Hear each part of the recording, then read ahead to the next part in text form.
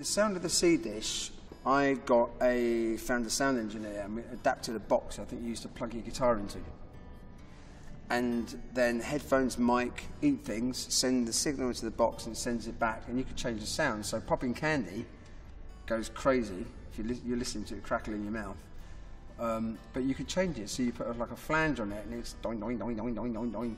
It was just good fun.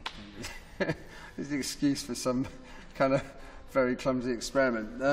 But then from there we led to using sound because context is incredibly important. So snail porridge is all about context.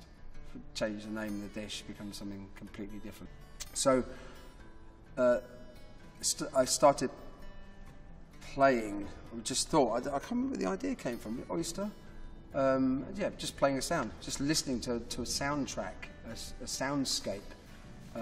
So we did that. And the thing with Sound of the Sea, if I showed you a photograph of a seaside scene, that would be the photograph. Unless it was the exact image that you have in your head of where you went to as a kid, wouldn't have the same effect. But listening to the waves lapping up against the shore, most of us have heard that somewhere in our lives. It's enough of it's all about something called nudging. If you can just nudge people, that's it. You don't turn them into lab rats. That's not the point of this. It's just a little nudge, so you have this ability to lose yourself in a memory that's triggered by food.